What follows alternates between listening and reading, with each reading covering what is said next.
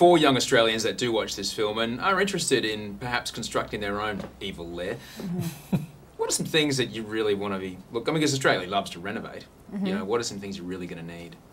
For an evil lair, I think first you want to look for a large abandoned space, right? They usually start in abandoned...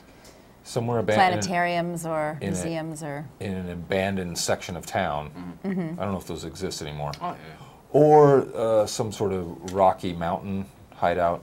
That can work. Or an island. Or an island. And then in terms of inside, once you're inside the lair, you're going to want some sort of nondescript basic control panel like area with buttons and dials. You need that. Maybe like a wall of gadgets and weapons.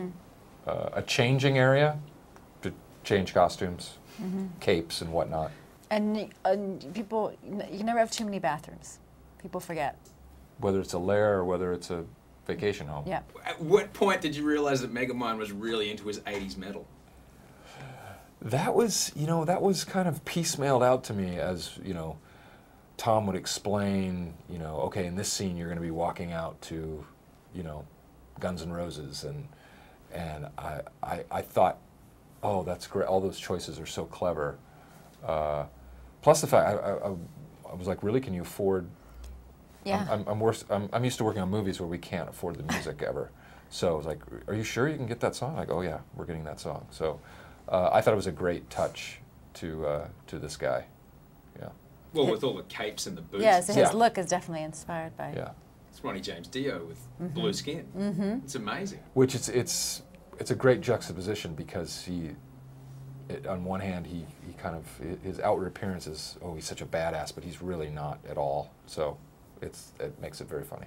There's a scene where your character Roxy is stuck in possibly the worst date of all. Well, a good date gone really very bad. badly. Really bad. And you're both in this scene. I'm just wondering, like, if someone does find themselves in that situation, what are some things that you can do to make at least the night somewhat of a success?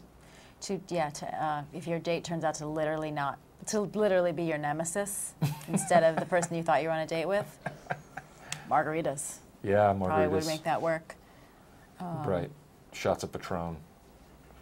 Jetpack. If you had a jetpack, you just out of there. If you had the jet toilet. The jet toilet, something we talked about in Invention. Yeah. Gadget. You can get out of the situation. Tina, I have used my exceptional journalism skills to figure out that you are someone that does wear glasses on occasion. I do occasionally, yes. How do you find the 3D movie experience?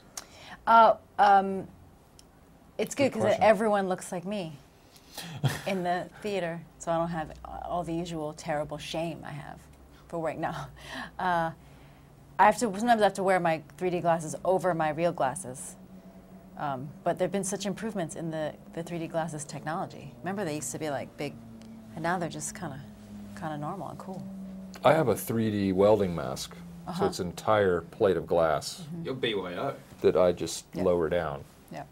And works great for me. So up for the trailers. Here comes the movie. Right. Here comes the movie.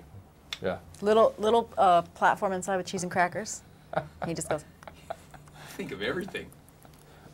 And then it reloads. Kind of like a hamster feeder thing. Just, yeah. I like that. That's totally good. self-sufficient.